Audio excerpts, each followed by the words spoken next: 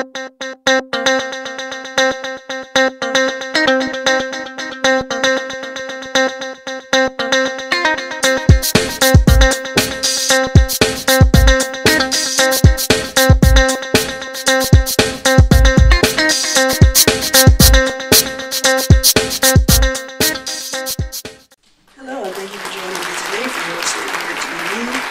name is LongSuffering and I'm licensed to preach and ordained as a minister, and I have my PhD in Sacred Biblical Studies.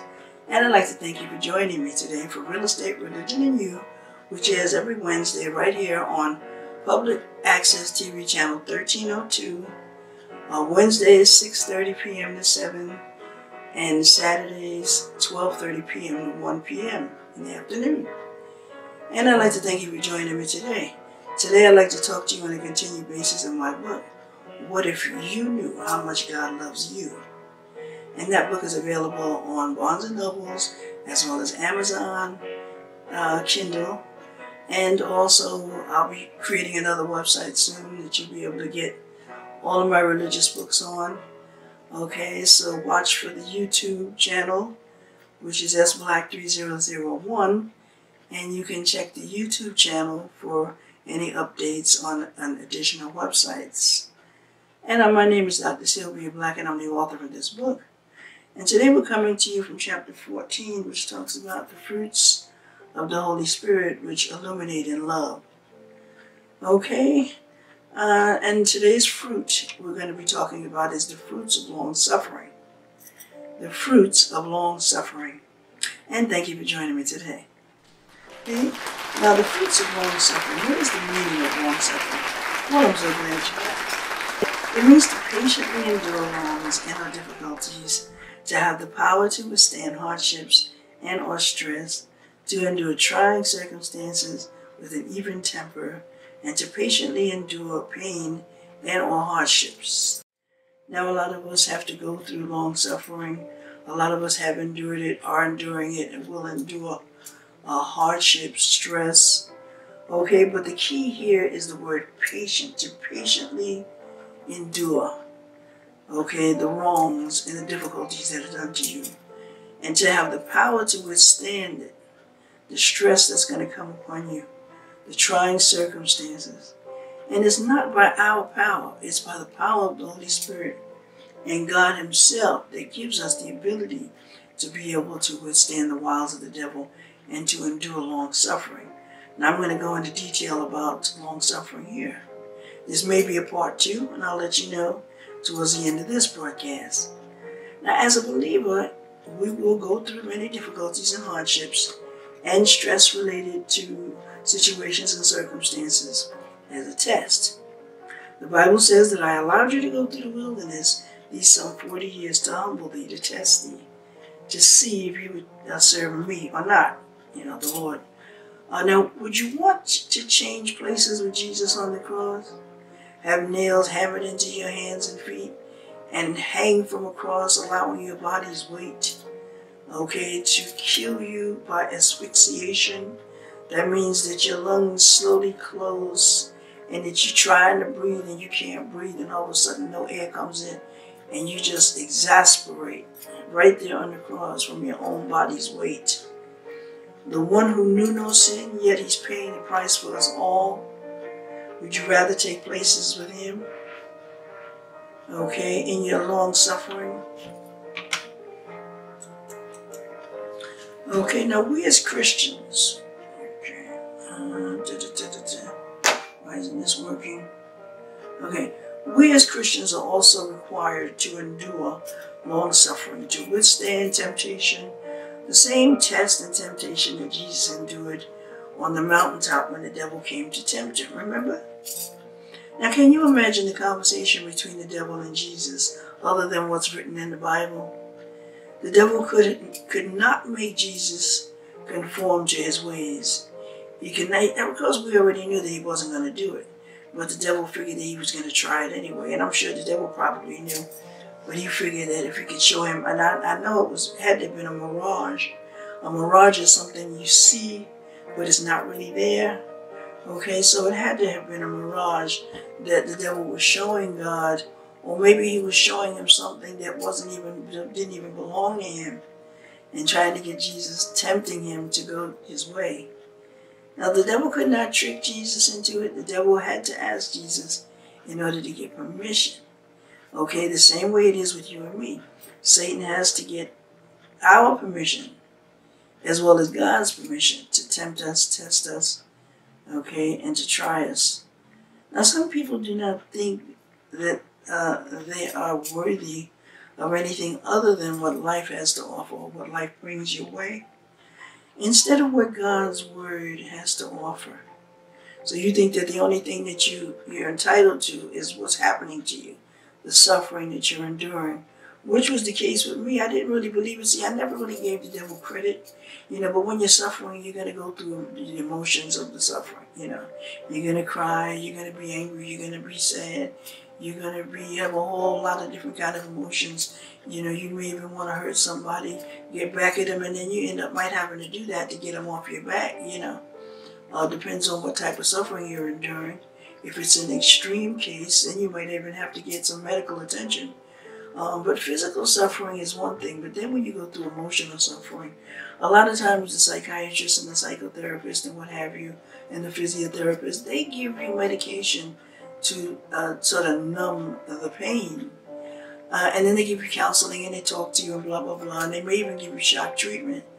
But that's to dull the pain. It's not necessarily to alleviate it. Like you go to a hospital for physical pain, they know what's wrong. They can tell, they can diagnose it, they can examine you, test you, give you operation, what have you, to try their best to fix the problem. But they can work towards fixing it, okay? Because it's more evident when it's on the outside, when it's in the flesh. But when you're dealing with emotional kind of suffering, it's not always easy to detect. And even the person that's going through the suffering doesn't always know. That's why sometimes when you talk to someone about your problem, they can sort of, based on their knowledge and experience and their training, they can help you through the problem. And most of the time it does work, but it's harder to detect. And a lot of times, like I said, medication is definitely necessary. That's sort of like in the case with Lazarus when he was dealing with his suffering. He was being tormented by so many demons, it was pathetic. And he was wilding out all of the time. He was just going crazy.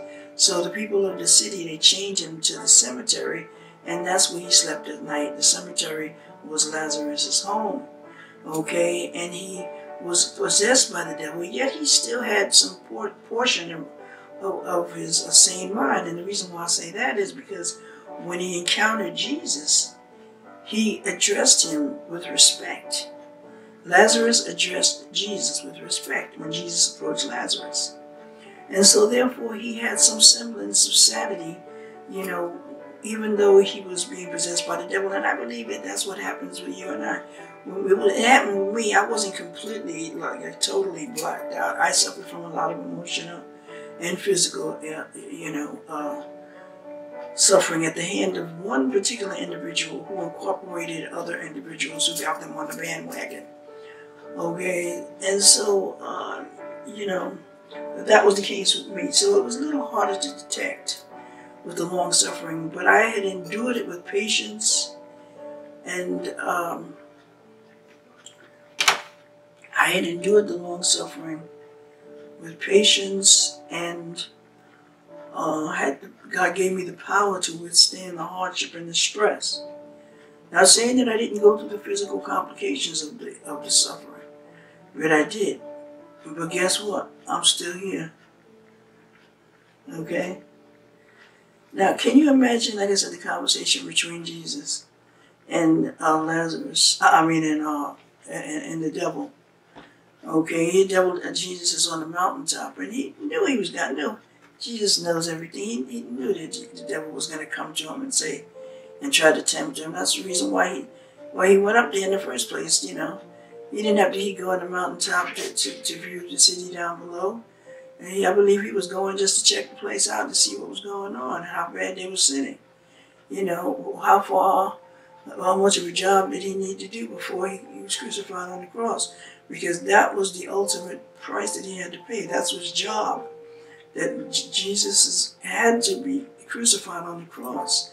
He had to accomplish that task in order to fulfill his mission, what he came to earth for. Now, some people do not think that they are worthy of anything. Like I said, it will them, what you deal with. A lot of people don't think that they have, that when people mistreat you all the time, or they treat you bad, or they talk against you, sometimes you start to become subconscious and you think that it has something to do with you. Like a couple, for example, a man and a wife, or even just a girl and a guy who are dealing with each other, whether you're married or not, and then he doesn't treat her right, let's say for example, and she thinks it is something that she did wrong. And it's not always that way. It's his inability to be able to love you the way he wants to, the way you want to be loved, or his inability to commit if he's a cheater. His inability to do something relating to the love that he's supposed to have for you, or the way he's supposed to treat you in this relationship. Or maybe it's the lady, it's her inability to commit, her inability to do. It's not always your fault, the reason why somebody else does what they do. Hurting people hurt people. Okay, but God's word is true, and God's word never comes back void. It always accomplishes what it was sent out to do. Okay, it always goes forth and always comes back accomplished. When God makes a promise, he keeps it. We must wait on the Lord, however, and we must patiently endure the trials and tribulations that come our way. God's strength helps us to do that, okay? He gives us strength to run this race and endure the battles all the way through. Doesn't mean that the suffering is going to be enjoyable and never comes back void. God's word always accomplishes what it was set out to do. When God makes a promise, he keeps it. We must wait on the Lord, however, and we must patiently endure the trials and tribulations that come our way. God's strength helps us to do that. He gives us the strength to run this race and endure the battles all the way through. Okay, it's his strength that allows us the ability to be able to withstand the wiles of the devil. It doesn't mean that the suffering is going to be enjoyable. It doesn't mean that the maltreatment from the enemy is something that you're going to like or even get used to. You're going to become angry or sad, and you're going to feel some type of an emotion there because of the way you're being treated. You may even feel like you want to hurt somebody because you want to just stop the pain. Okay? But strength and endurance comes when you can remain even-tempered throughout. Doesn't mean that you're not going to feel what you feel, or maybe even act out or wild out, or think what you want to think. You're still human. And, you're going to cry sometime. That's definite. Okay? You're going to definitely cry sometime. Okay?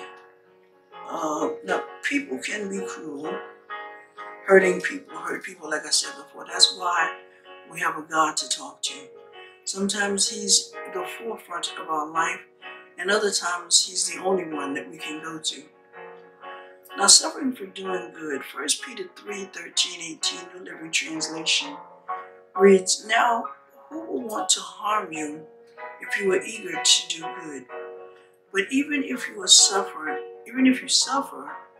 for doing what's right, God will reward you for it. So don't worry or be afraid of their threats. Instead, you must worship Christ as Lord of your life. And if someone asks about your hope as a believer, always be ready to explain it.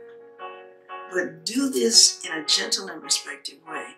Keep your conscience clear. Then if people speak against you, they will be ashamed when they see what a good life you live because you belong to Christ. Remember, it is better to suffer for doing good, if that is what God wants, than to suffer for doing wrong." And I'll explain that a little later in this particular segment.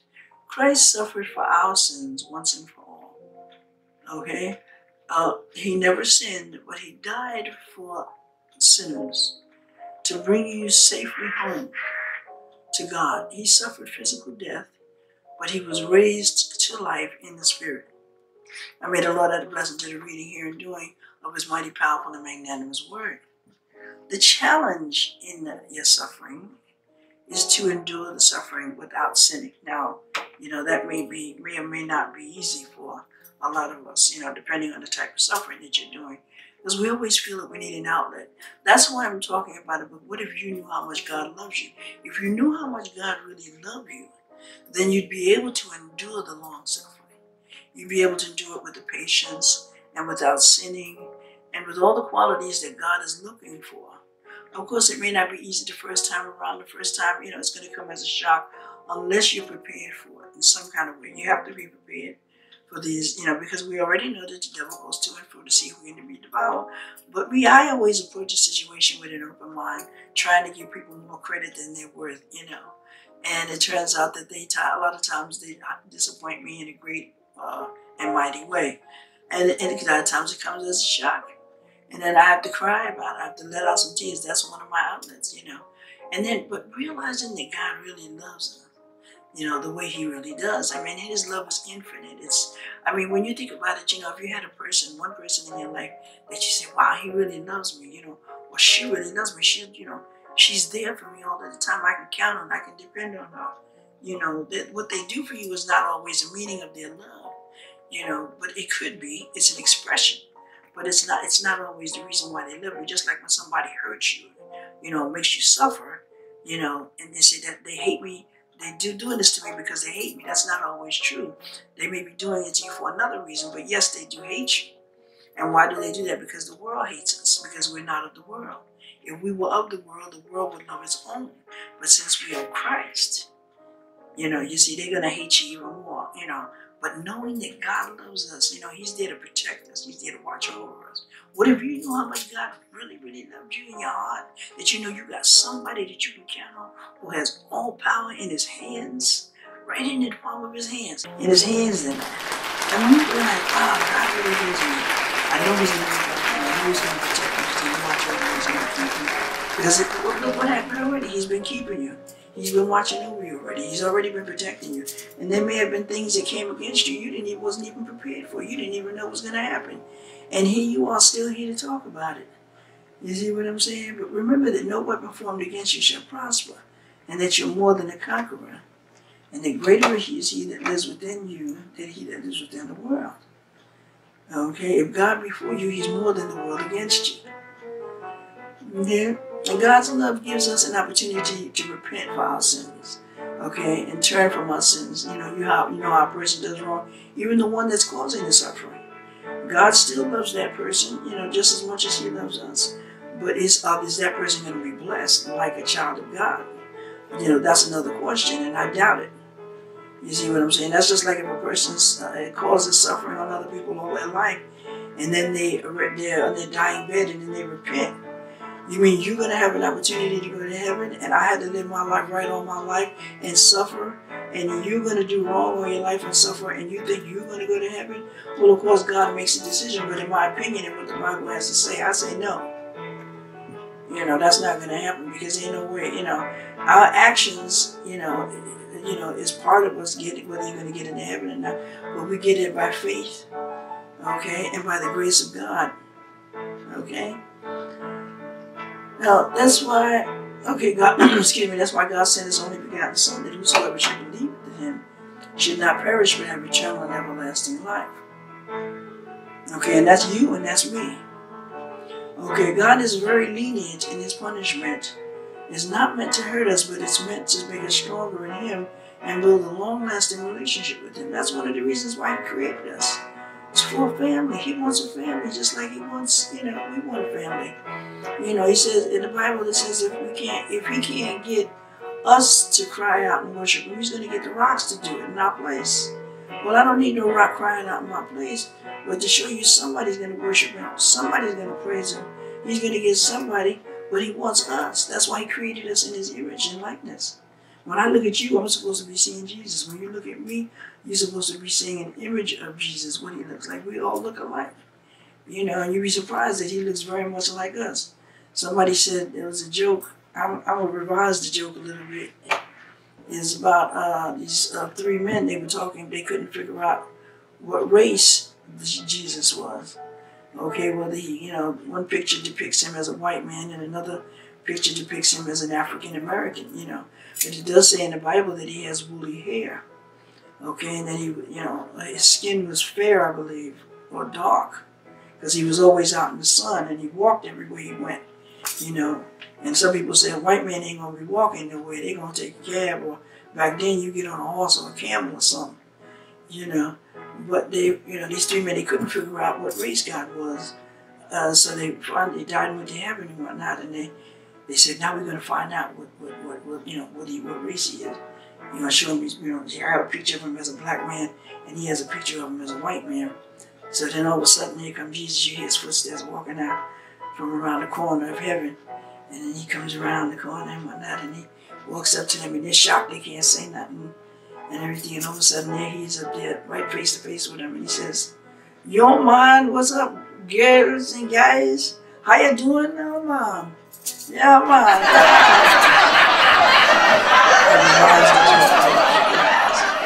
That's the way I see him. I see Jesus as a black man. I look at him because the Bible says he has woolly hair. And ain't no white man got no woolly hair, okay? But back to business now. The future glory. Romans 8:18-30 reads thusly. Yet what we suffer with now is nothing compared to the glory he will reveal to us later. For all creation is waiting eagerly for that glory, for that future day, when God will reveal who his children really are. Against its will, all creation was selected to God's curse. But with eager hope, the creation looks forward to the day when it will join God's children in glorious freedom from death and decay. For we know that all creation has been groaning as in the pains of childbirth right up to the present time. And we believers also groan, even though we have the Holy Spirit within us as a foretaste of future glory. For we long for our bodies to be released from sin and suffering. We too wait with eager hope for the day when God will give us our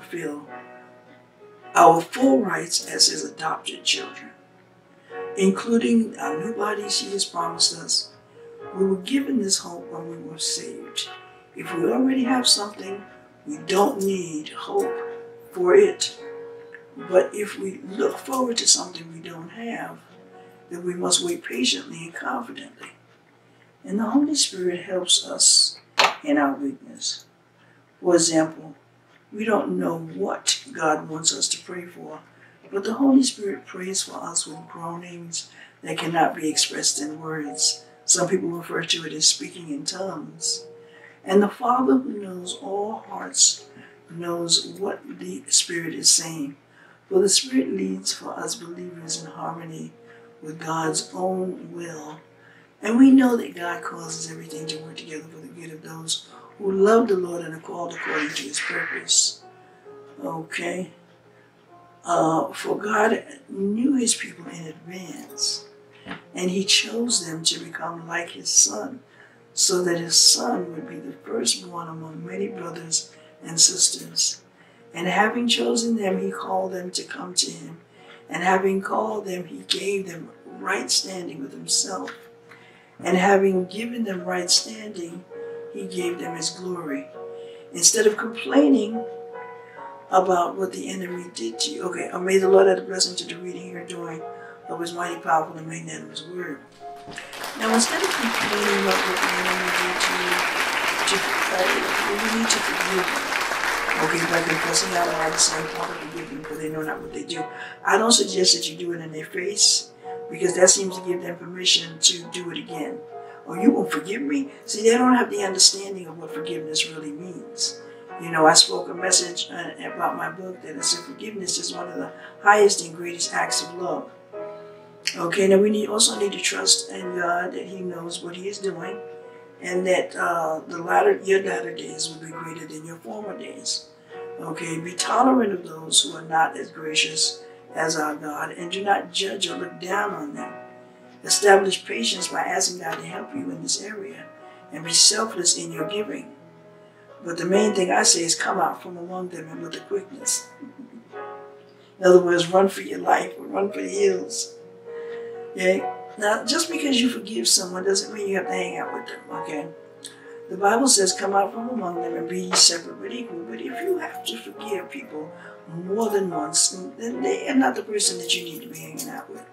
Okay, you need to hang out with people who are going to bring you up and not bring you down. The people in your life who are going to bring you up, not bring you down, but the people in your life should love the Lord more than they love themselves. The love of the Lord helps you, okay? The love of the Lord helps you to love others. They should strive to be more like Him just as you do. The love that you have in your heart for yourself should also be in the people you hang out with. Okay? Okay? And with the people who hang out with you.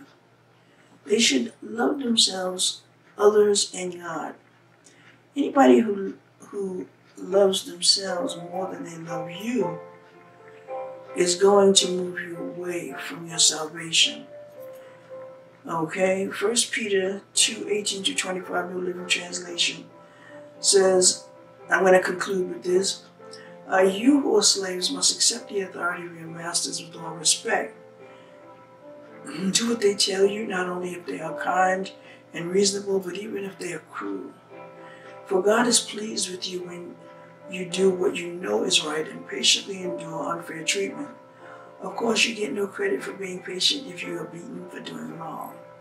Okay, but if you suffer for doing good and endure it patiently, God is pleased with you. For God called you to do good, even if that means suffering. Okay, just as Christ suffered for you, He is your example, and you must follow in His steps. He never sinned, nor He deceived anyone, never deceived anyone, nor ever deceived anyone. He did not retaliate when He was insulted, nor threaten revenge when He suffered. He left His case in the hands of God, who always judges fairly. He personally carried our sins in His body on the cross so that we can be dead to sin and live for what is right. Okay? By His wounds you are healed. Once you were like sheep who wandered away, but now you have turned to your shepherd, the guardian of your souls. May the Lord add a blessing to the reading and doing of His mighty, powerful, and magnanimous word. And today we've been talking about, what if you knew how much God loves you? What if you knew how much God really loves you? You know, would that help you endure the suffering even more? Knowing that, you know, God's work is not finished in you. God is not through with us yet. He still has a great work in us. Your body may be perishing, but your spirit is being renewed. That means you ain't going nowhere, baby. You're going to live. Okay, and since the Bible says, yet He, die, your flesh, yet He shall live. Okay, and I'm going to explain to you the different types of suffering that you endure that I found out when I researched the Bible.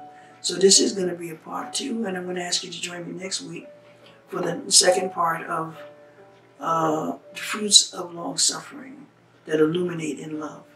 And my name is Dr. Sylvia Black, and I'm the author of this book and the host of this show. And I'd like to thank you for joining me today. And peace out. See you next time.